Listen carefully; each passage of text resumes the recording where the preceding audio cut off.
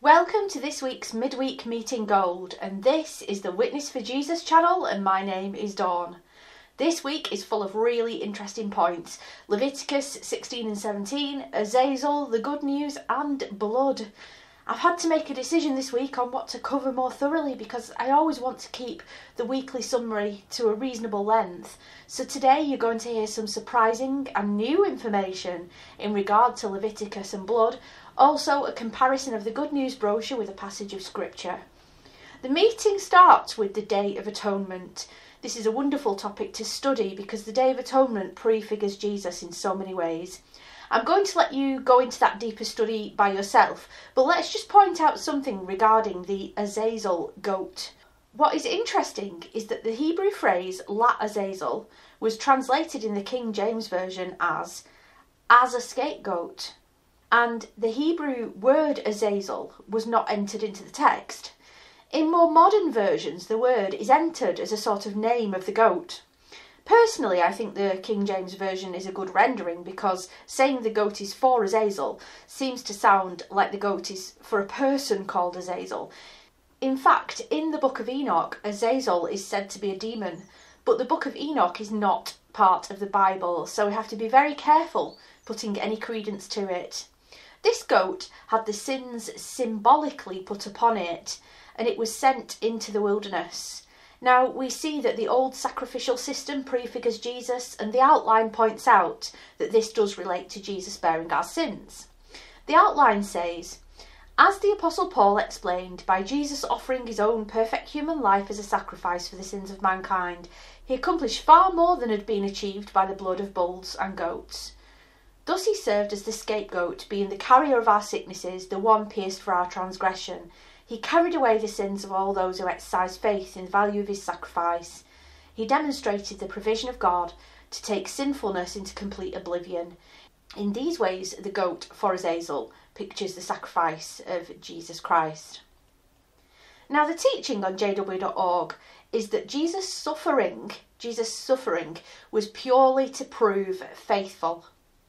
And here in this paragraph, the suggestion is that Jesus was only symbolically pierced for our transgression. The Bible says that Jesus did literally bear our sins in his own body on the tree in 1 Peter 2:24. 1 Peter 2 is quoting Isaiah 53, which makes it very clear that God poured out punishment upon Jesus, since he was wounded for our transgressions, and the text says that Jehovah laid upon him the iniquity or sins of us all. And it's very, very important to note that Jesus took the punishment for the sins of the world, not only symbolically, but actually in what he suffered. Please look into that and read Isaiah chapter 53 very carefully, 1 Peter 2:24 and 2 Corinthians 5:21. Moving on, I'm going to quickly skip to the field service part before we cover the blood issue. The Good News from God brochure is discussed, and under the title, What is the Good News?, we have a subtitle, What is the News from God? It says God wants people to enjoy life on earth. He created the earth and everything on it because he loves mankind, and soon he will act to provide a better future for people in every land. He will relieve mankind of the causes of suffering, Jeremiah 29:11. No government has ever succeeded in eliminating violence, disease or death, but there is good news. Shortly, God will replace all human governments with his own government. Its subjects will enjoy peace and good health, Isaiah and Daniel. So what's the first thing you notice about these two paragraphs? All the scriptures quoted are from the Hebrew Bible. That is, before Jesus came to earth. Secondly, the verses don't mention Jesus at all. They mention the new earth and that God will get rid of human governments to bring peace. Is this the good news message preached in the book of Acts? I'm sure you've read the book of Acts, haven't you?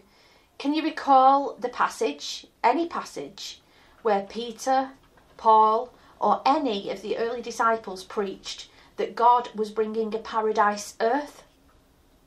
Now, I know what you're thinking. You're thinking this is the good news of the kingdom, God's kingdom government.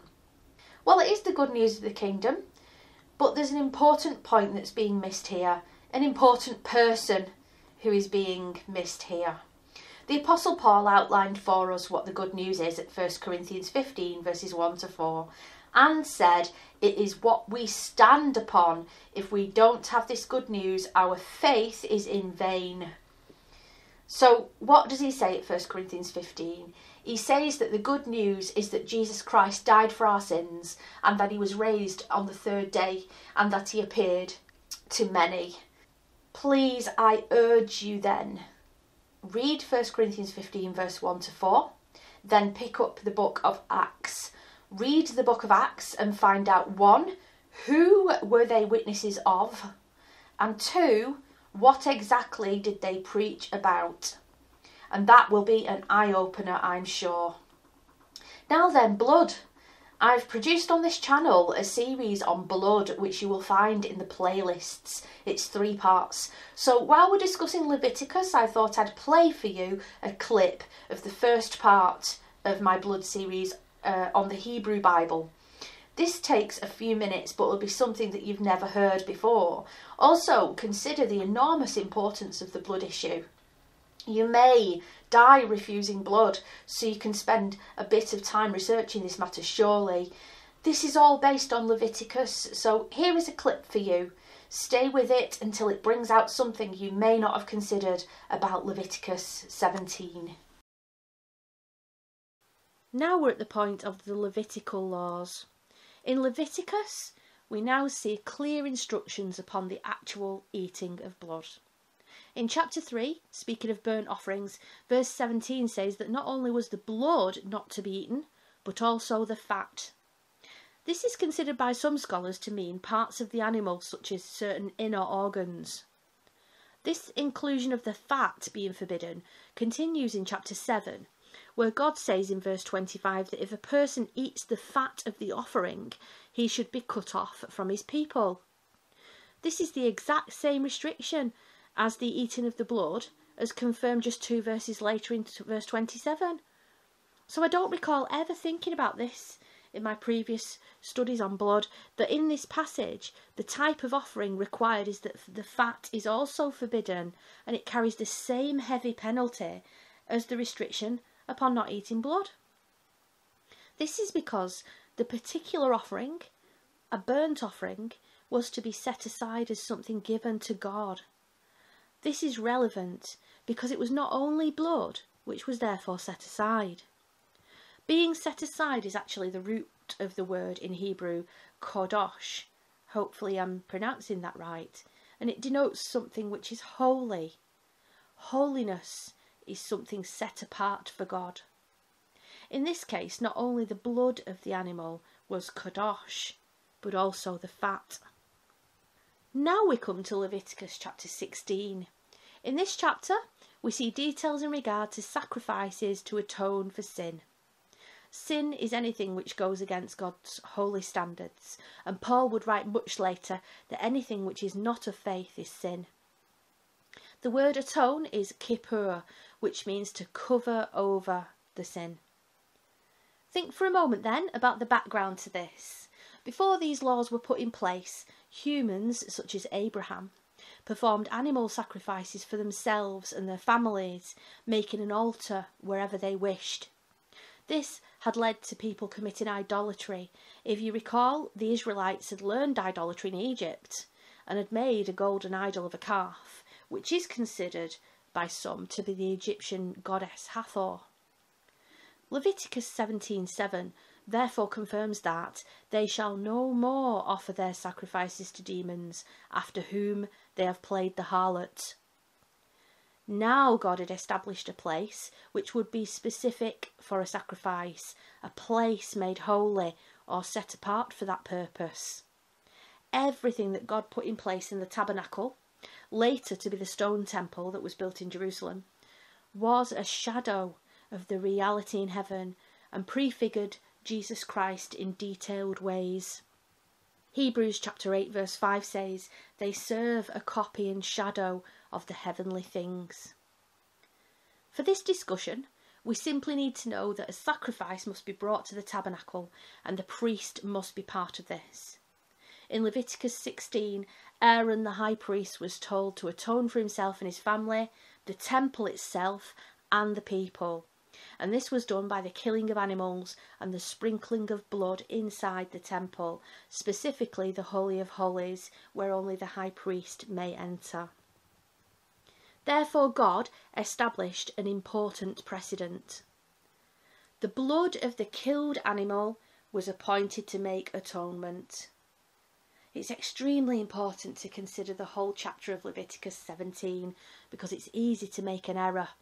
Verses 10 to 12 taken entirely alone say this: "And whatsoever man there be of the house of Israel, or of the strangers that sojourn among you, that eateth any manner of blood, I will even set my face against that soul that eateth blood.